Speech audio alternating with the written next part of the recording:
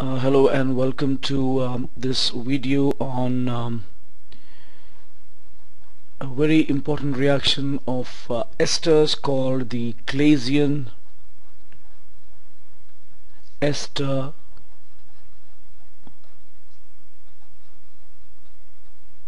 Condensation. It's called the Clasien Ester Condensation, and this is the part 1 of this video, and in this video we will be looking at what the reaction is and the mechanism of the reaction. When ethyl acetate, this is ethyl acetate,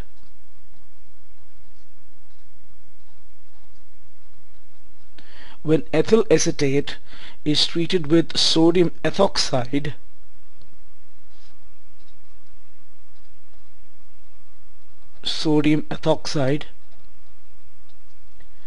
and the solvent is ethanol.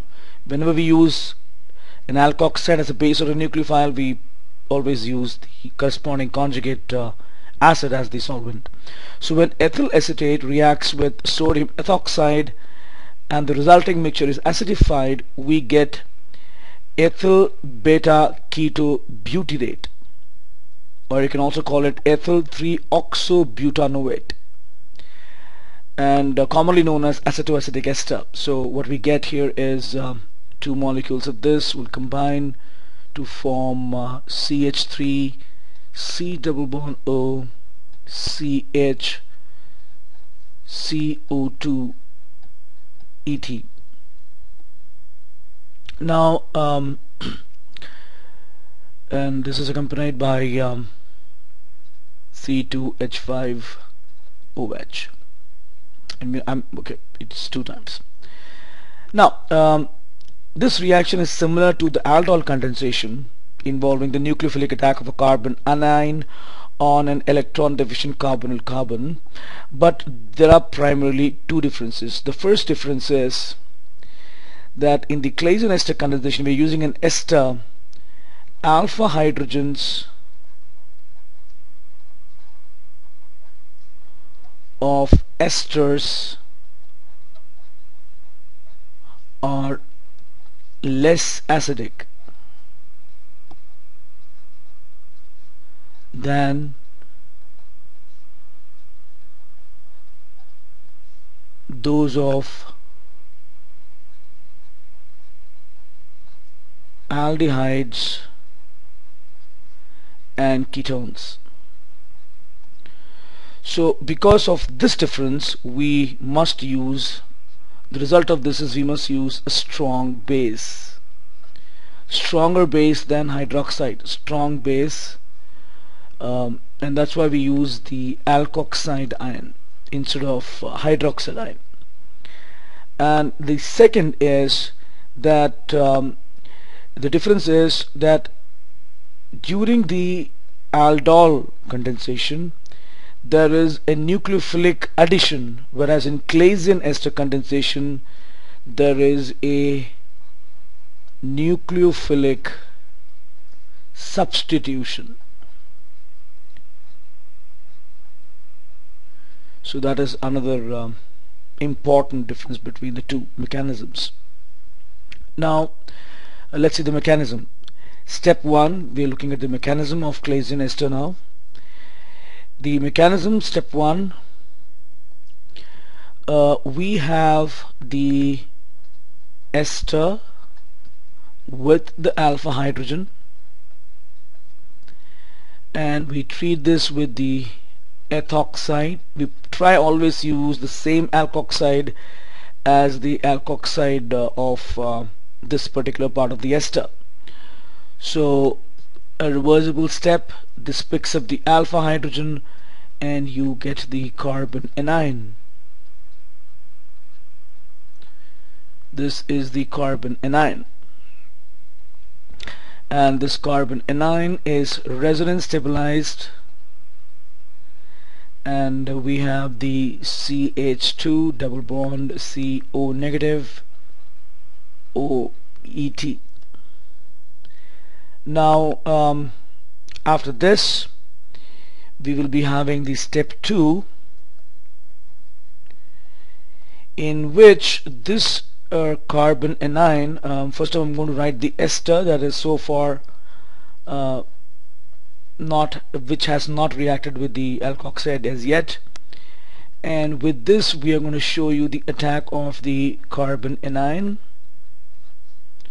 Now even though the enolate ion structure of the carbon anion is more stable, I'm still showing the reaction with this since ultimately it is the carbon which is going to attack. So this attacks here, the pi bond shifts to O, and what you get is CH3CO negative OET CH2 C double bond O OET. Okay, so let's move on to step 3. In step 3 I'm going to have CH3CO negative OET CH2COOET. Now this is going to react and this O minus is going to come back. It's going to remove the alkoxide, in the ethoxide in this case, and we get the beta keto ester plus the alkoxide. And let me ensure all these are reversible steps. All these are reversible steps. So far 3 steps, all of them are reversible. Now what we need to understand here is this H is highly acidic in this case because it is flanked by 2 withdrawing groups, 2 C double bond O groups on which the negative charge can resonate. Therefore this is a stronger acid than the alcohol of this alkoxide. So this is going to shift a proton. So it is the step 4 which is irreversible, and when I say irreversible I'm implying that it is very less reversible. So this ester now picks up reacts with the alkoxide. This is almost irreversible, so I'm not showing the reversibility here. This picks up the proton and essentially you get CH3CO CH negative CO OET plus ET OH. So it is the irreversible part of the 4th step that pulls the entire mechanism forward. Now what we need to therefore understand is in this entire process that to ensure that this reaction goes on to completion and all the reactants, let's go back to the reaction. All the reactants get converted to the product. Now look at the mechanism here. These are the 4 steps of the mechanism, and you notice that in step 1 alpha hydrogen has been removed, 2nd step carbon anion attacks, 3rd step substitution occurs, and in the last step proton transfer happens, and that's what makes the reaction go completely forward.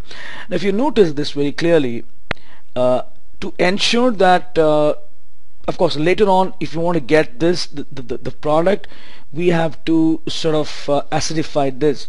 So I can show you a step 5 which is perhaps not that very important steps, but still if you want to get the beta keto ester, you protonate this, acidify this, add an acid, HCl or something, and you will get the 2 hydrogens here. Finally you get the beta keto ester.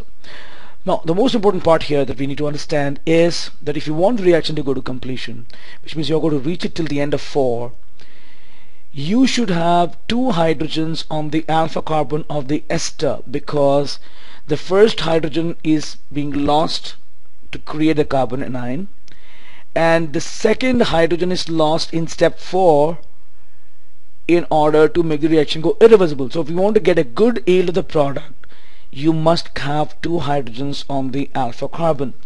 So 2 hydrogens on the alpha carbon of the ester is very important to make the reaction go forward. So this is the reaction as well as the mechanism of Clasien Ester condensation. In the next video we're going to look at the other types of Clasien Ester condensations, and then we're going to look at both intramolecular reactions apart from intermolecular reactions, and we'll also see what other forms of Clasien Ester condensation we can actually do with examples. Thanks for watching.